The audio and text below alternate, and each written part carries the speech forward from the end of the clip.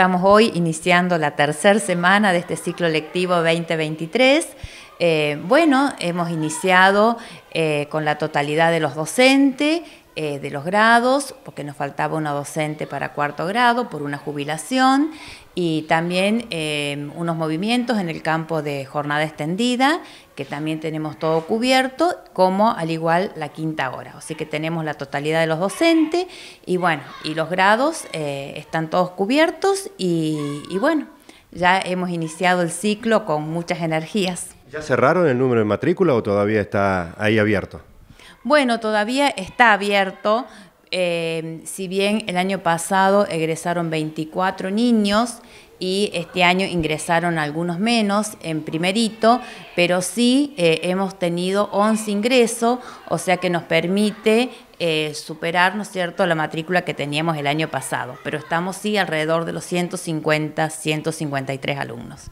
Desde lo institucional o pedagógico, digamos, recién mencionaba lo de las distintas áreas, jornada extendida, quinta hora. Bueno, ¿cuáles serían los, principales desafíos para este año? Bueno, este año, en los primeros días que nosotros estuvimos cumpliendo horarios sin los niños, tuvimos que trabajar con la autoevaluación institucional y revisar el proyecto de mejora de los aprendizajes, que era un proyecto que tiene la duración de 2 años, que lo iniciamos el año pasado y lo continuamos este año. Y ahora, desde el Ministerio de Educación, nos ha llegado una propuesta curricular donde tenemos que revisar y adaptar nuestros contenidos enfocados en lengua, en matemática y en cultura digital, que son los 3 campos que se trabajan en la quinta hora. ¿Son de pronto las áreas que se está haciendo más hincapié, digamos, en cuanto a los contenidos a impartir a los chicos? Claro, lengua y matemática, porque es lo que se vio reflejado, ¿no es cierto?, por la pandemia, que fueron contenidos donde estuvieron más debilitados.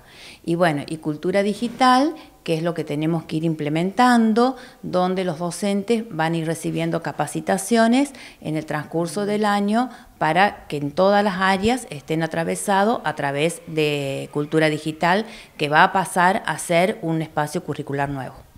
En materia edilicia, seguramente trabajo de mantenimiento durante este receso que se estuvo desarrollando durante las vacaciones, proyectos en los que estén trabajando, ¿hay ideas por allí dando vueltas?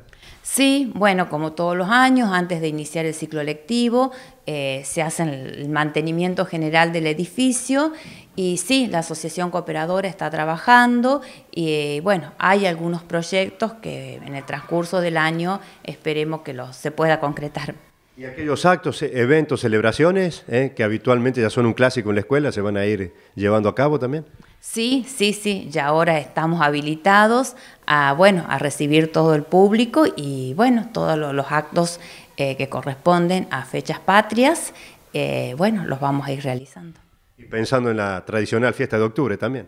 Ah, sí, por supuesto, la tradicional cena del Día de la Madre, ¿no es cierto? Que bueno, que es la fiesta un poco que identifica esta escuela.